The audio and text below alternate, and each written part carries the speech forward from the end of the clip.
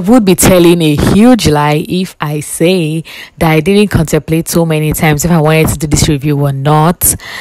But overall, we have a video, meaning I finally made a decision and I decided to talk about the movie Lisabi The Uprising. But before we get right into the video itself, which I promise is going to be worth your time and your data, if you're a returning subscriber, welcome back to the channel. I love that you keep on coming back to this space to check out what I'm up to. And in case you're just hearing my voice, seeing my channel, welcome. I really do hope you stay. I am Ronke Suyi. On this channel, I review movies, talk about web series, TV shows that I feel might interest you. So please don't hesitate to click on the black subscribe button. It is absolutely free, and make sure you like this video. It helps YouTube to know that, okay, I enjoyed this video, I would like you to show somebody else this video. So I'm looking forward to that subscription of yours and that like. Okay, thank you so much. So yeah, like if you're used to my channel, you know that on here we talk about my expectations, what I eventually saw in the film, my likes, my dislikes, some performances that stood out to me, my final verdicts and ratings if I remember to. So yeah, we're going to be doing all of that in today's video. First things first, I would like to ask, what did you think about the movie? Let's do away with your expectations going into the film. What did you think about the movie itself when you eventually saw it on Netflix? Before you get to listen to my own take, I'm really curious as to what your thoughts were concerning the film, so I'll be looking forward to those in the comment section. So what were my expectations? Very interesting question. I honestly didn't know what to expect with the movie Lisabi. I just knew it was a Lateef Adedimeji film, and I mean, I was kind of looking forward to it because this was going to be like a first movie of his that he'll be doing, like an epic film. Like, so I was rooting for him, and I was sort of slightly excited for the film.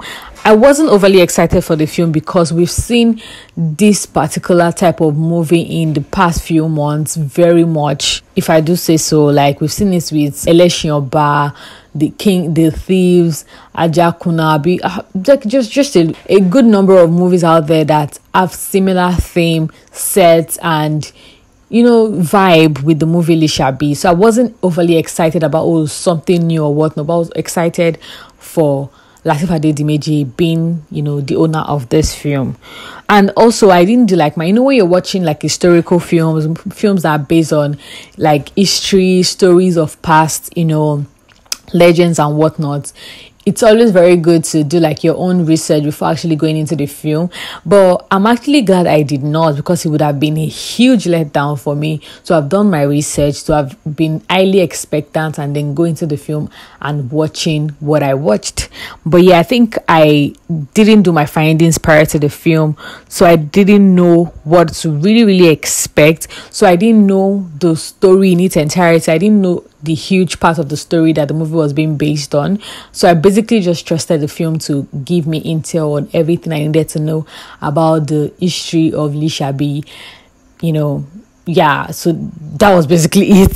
So let's talk about the synopsis real quick. Lisabi The Uprising is a movie based on the history of an Egba farmer called Lisabi, who in the 18th century Oyo Empire rescued his people from years of oppression from the Oyo leader. Now, on to the things I liked about this film. I liked the makeup. The makeup was really good. It spoke Oyo. The tribal marks were spot on. I love the costume as well. It was really good. The use of ashoke, colorful ashoke, the different prints and different fabrics and the different feel that it had. I really liked that about the costume.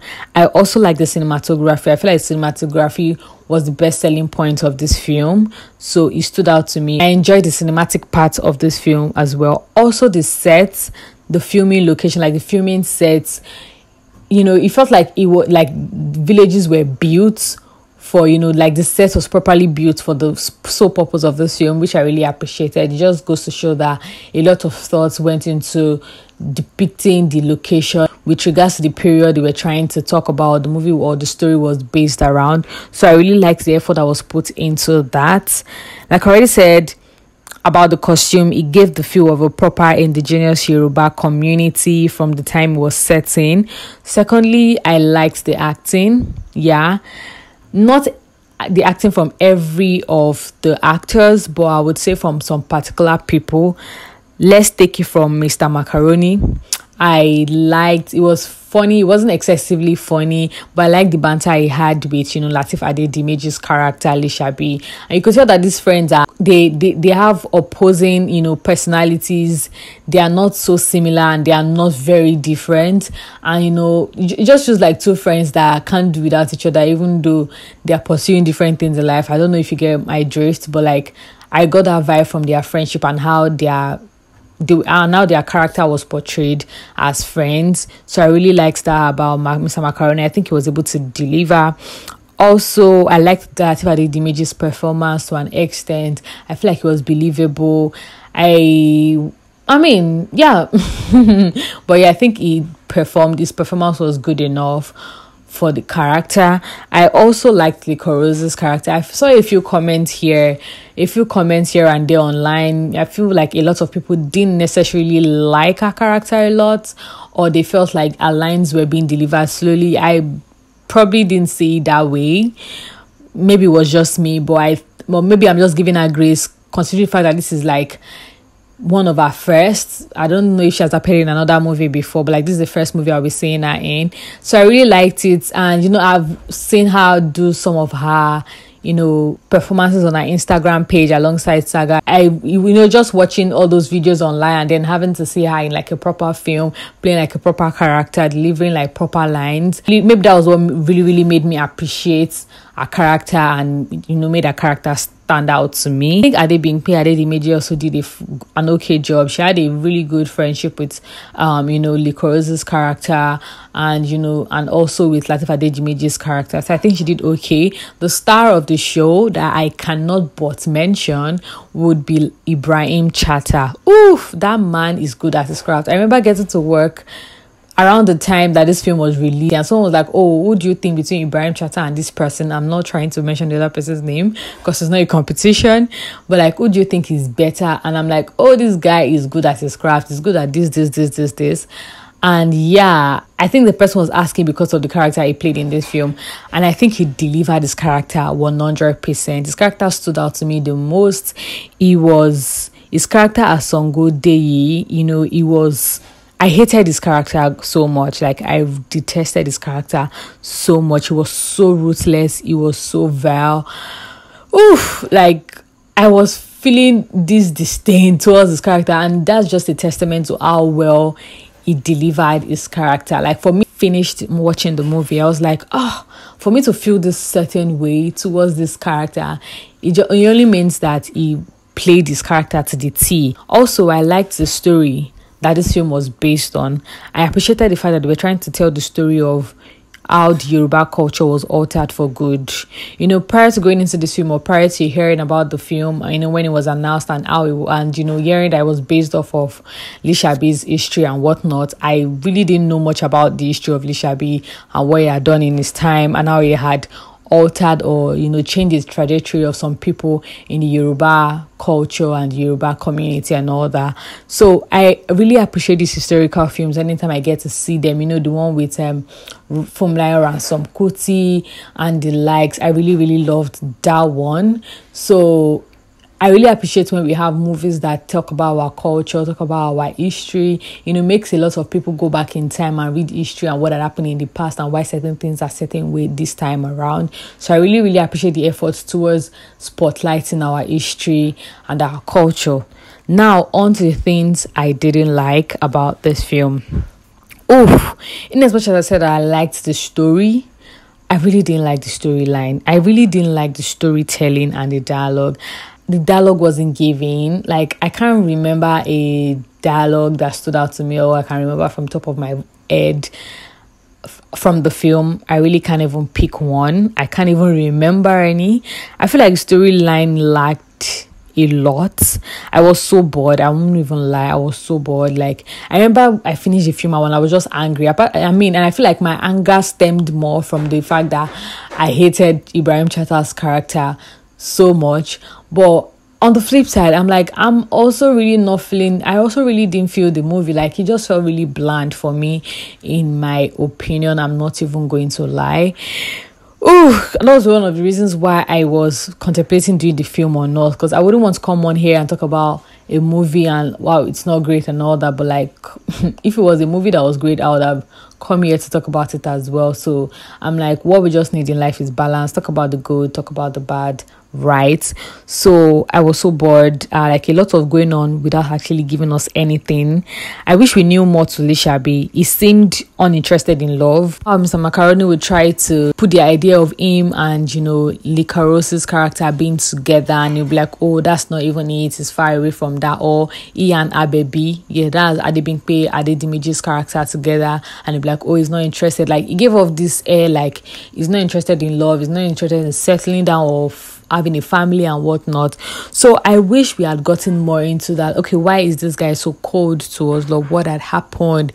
What's going on with him? You know, he had a solid reason to personalize the fight against the Oyo Empire. But what was his reason for not interested in love? Like, I feel like that side wasn't well explained to us, the viewers. And you know, aside from him being a farmer, a devoted farmer at that, we didn't get to see more to him. He wasn't interested in love, so we didn't get to see his love life. We only knew him as a farmer who eventually took up a fight against the Oyo Empire because they killed his friend, and the story was based on him, not his friend. So we didn't get to see more of his person or learn more about him, or I feel like his character wasn't fully fleshed out. You know, we saw him spend most of his time at the farm or at other people's farm or fighting the battle and whatnot. We didn't get to see any of his family members. What had happened? Is he in that community alone? Is he living alone? Does he have any family? Did he lose his family? Is his family far away? Nothing. And also, considering the fact that he knew so much about voodoo and, you know, powers and spirits, I had questions like, okay, is it from a lineage of voodoo? How did he have so much access to those spirits? Like, they should have given us more explanation as to how he had so much access to voodoo and all those spirits. It felt like he knew them so much. He has known them all his life. Like, so how? Is it a family thing? How did he come across these powers and all that? There was no explanation to that. So I really didn't feel invested in his fights. I mean, this death of his friend was sad and all that, but I couldn't connect his character so much to be invested in rooting for him, if you get what I mean. You know how storytelling in a film carries you all through and at the end, and you feel so invested in the film and you feel like a part of it, that when you get to the end point of the film, it feels like you've been on a journey with the writer of the film. I don't know if a film has made you feel that way. This movie, Momiwa, by Biodun Stevens, actually made me feel that way, and I remember mentioning it in my review. But with this movie, it didn't feel like I was in sync with the writer. I didn't feel like the writer had taken me on a journey all through the film. So when we eventually finished the film, I wasn't really feeling it.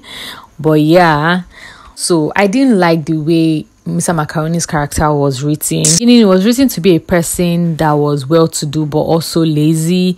You know, someone that really wasn't pursuing anything serious except love. He wasn't, you know, business savvy. He wasn't interested in farming or whatnot, but he felt like he was comfortable enough to live his life like that. So someone that was written to be like that, or was introduced to us, a character that was written that way to the viewers, I wondered, or when they told us that he killed, or when his character was written to kill 10 men, I was like, how did that happen? Like, this person gave up the vibe of someone that doesn't have so much power, doesn't have so much stamina, cannot even fight a man that is the same size as himself. Like, how was he able to fight 10 armed men? I mean, I get that they eventually killed him and whatnot, but like, it didn't feel like the same person. It didn't feel like the same character. So I think more should have been done in that regard. Also, the casting, there were so many unnecessary talents. I remember someone saying to me today that they are tired of seeing the same faces. And I was like, exactly. Like, I just asked them what they thought about the film, and the person was like, I'm tired of seeing the same faces. You know, it feels like you're seeing the same faces from Election Oba, from, you know, is it King of Thieves? And then, you know, this very recent Yoruba films we've seen that have gone to the cinema and have also gone to Netflix. It just feels like one person has a film, oh, I'll appear in your film, so you appear in my film. I'll appear in your film, so you appear in my film. That was the vibe it was giving. that was major reason why I wasn't really looking forward to this film, if I'm being honest, because I'm just like, I'm seeing the same faces: Ibrahim, Chatta, Femi Adebayo, Lateef Adedimeji, Odunlade Adekola. Like, give me a break. I need new faces. I need just something new. The casting just wasn't for me, and I just felt like there were a lot of really good talents that were unnecessarily casted. For example, Olumide Oboro, I don't think he said a word. I don't think he said 2 lines. I don't think he had a proper dialogue in this film. And at some point, I was seeing him on the battlefield, and I'm just like, why? What the heck? Like, why? Like, why? Sadly, it's starting to feel like with Yoruba movies, anyone and everyone must appear in it. And it feels like rinse and repeat at this point, seeing the same faces over and over again with similar sets and themes and stories. I just wasn't feeling it. Like, I was bored. I was over it. Who might enjoy seeing this film? I feel like if you enjoy watching Yoruba movies, Yoruba epic movies, you just enjoy the Yoruba culture, seeing people speak Yoruba language, you might enjoy this film. Also, if you're a fan of the talents, like the stars in this film, and you don't mind them acting a good or a not so good film, you just appreciate their work and you're rooting for them regardless of what they are doing, then you might also enjoy watching this film. So what are my final thoughts and ratings for this film? My final verdict and my final thoughts would be that I know how I feel. I'm very sure. I didn't enjoy the film. It wasn't for me, I guess. I would have been so mad if I went and read the history online, like I already said, and then got to see this in the film. And I'll be rating the film. No, you rate the film first. What would you be rating this film? Regardless of everything I've said, based on how you felt when you saw the film, let me know what your ratings are in the comment section. But I will be rating this film a 1.5 over 5. 1.5 because I liked the cinematography, I liked the makeup. Ibrahim Chatta really stood out to me. I also liked, the costume and location. Yeah. That's how I'll be rating the film a 1.5 over 5. Like I said, I would like to know your rating in the comment section. Please don't forget to like this video and subscribe to the channel if you're yet to subscribe. This brings us to the end of this video. Please leave a comment. What do you think about the movie Lisabi? What do you think about my review? What do you think about, the characters? Everything in the film. Let me know what your thoughts are in the comment section. Until next time, when I see you and when you see me, make sure to remain happy because you owe it to yourself. Bye, guys.